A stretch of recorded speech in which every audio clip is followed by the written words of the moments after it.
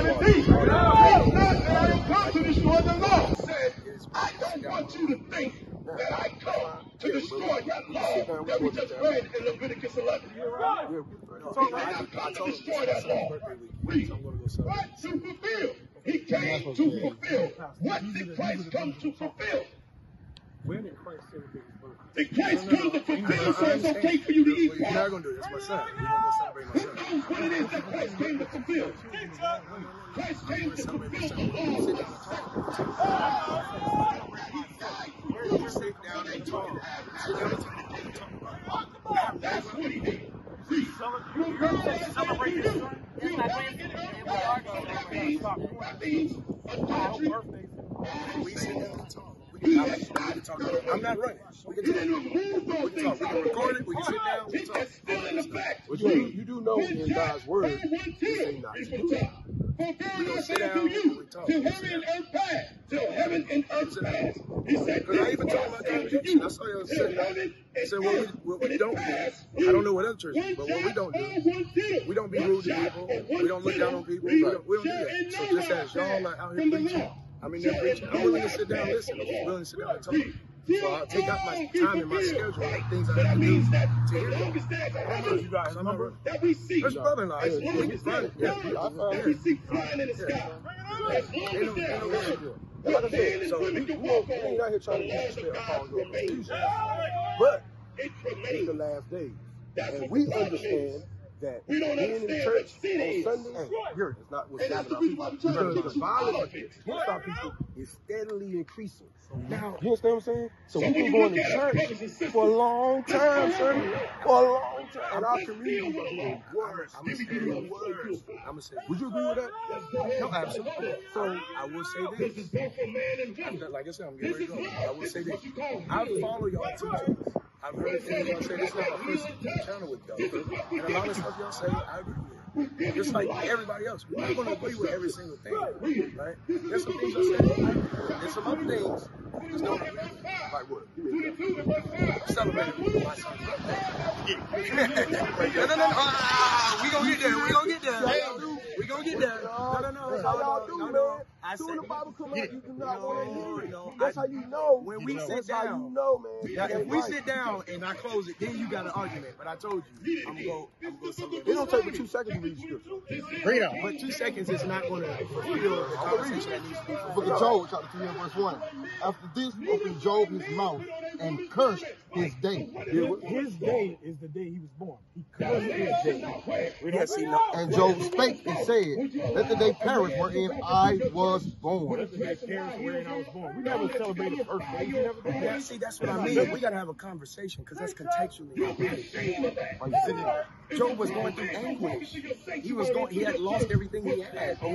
So whenever you go through a situation like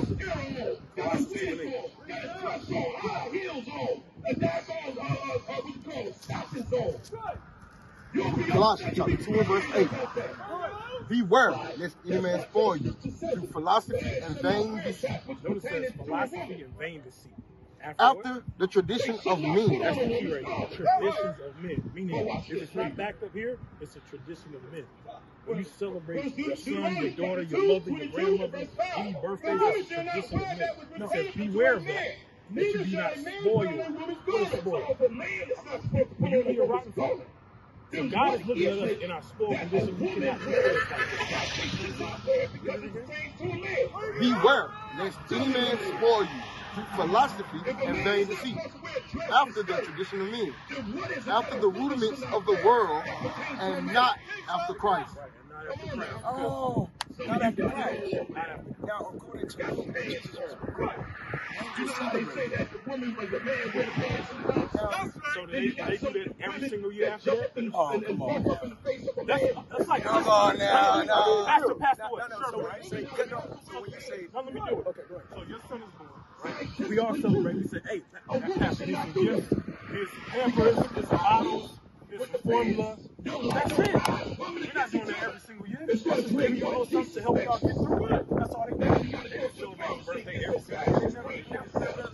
December 25th. Now you say philosophies and vain traditions and things. Now I would give y'all y'all the argument of celebrating Christmas. So, no, I would give you that because that's man. I would give you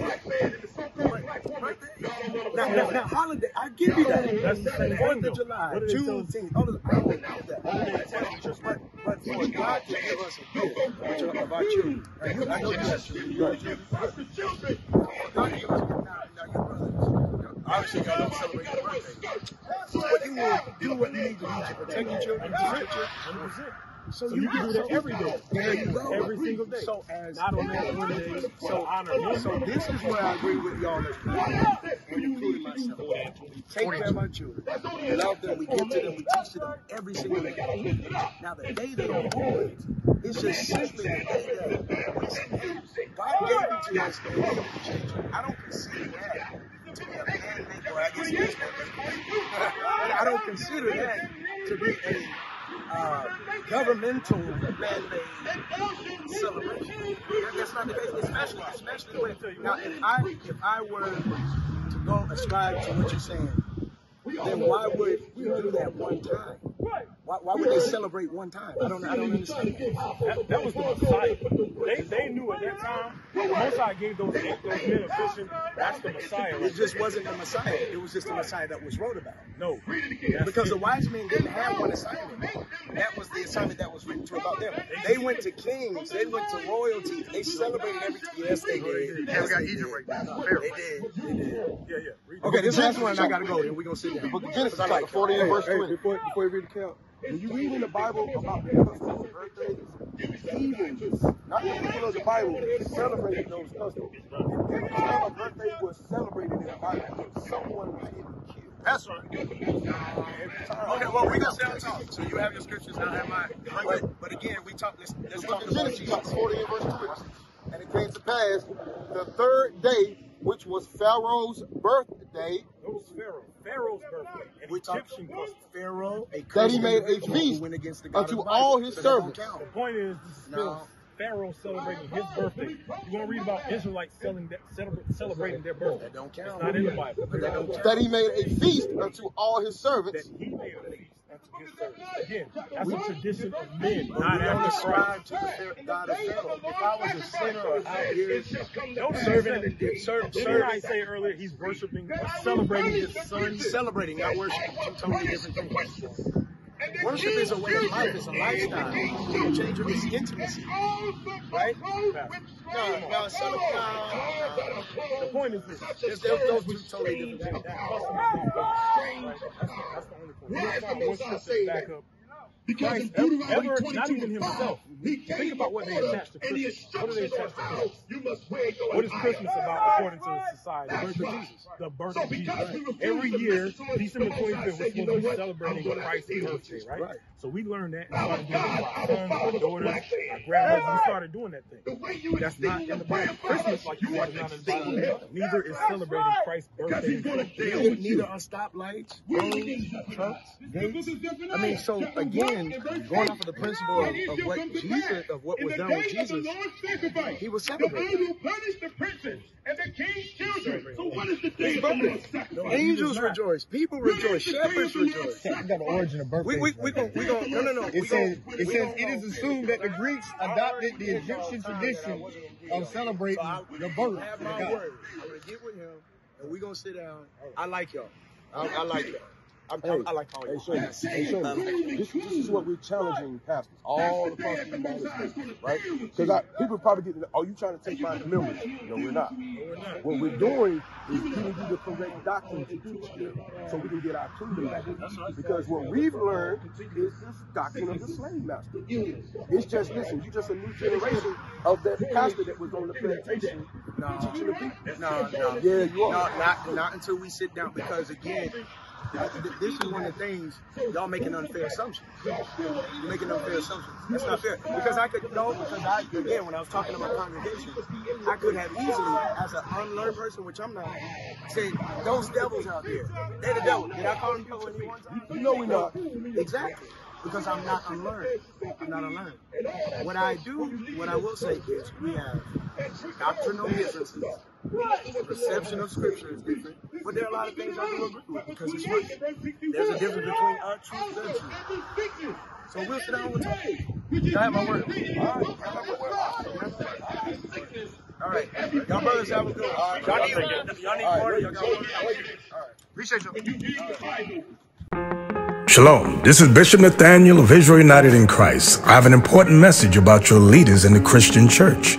Your bishops, pastors, reverends, and ministers are all lying to you and leading you straight to damnation. The truth is, you so-called blacks, Latinos, and Native Americans are the biblical Israelites, according to Deuteronomy chapter 28. Jesus Christ is a black man with white wool hair, according to Revelation chapter 1. Verses 14 and 15.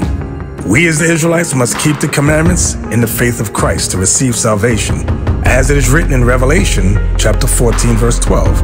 I've challenged and debated Christian authorities all over the world on these issues. Not one of them has been able to negate this truth. Your pastors have led you astray, worshiping pagan holidays and false gods, just as in the days of old. So join us on our mission to restore the true nation of Israel before the decree goes forth. The work is plentiful, but the laborers are few. Visit our website at israelunite.org or call us at 855-484-4842 to learn more and visit our schools. Shalom.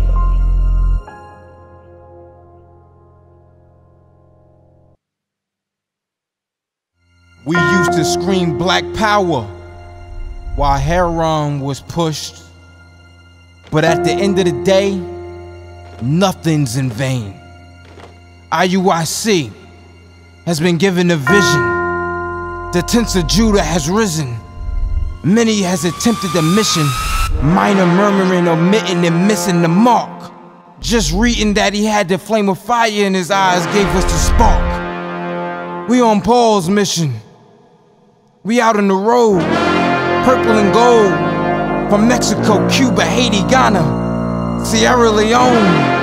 144,000 boots banging, concrete crackling. These are our men repented at heart. The scriptures is proof. IUIC, we deliver the truth.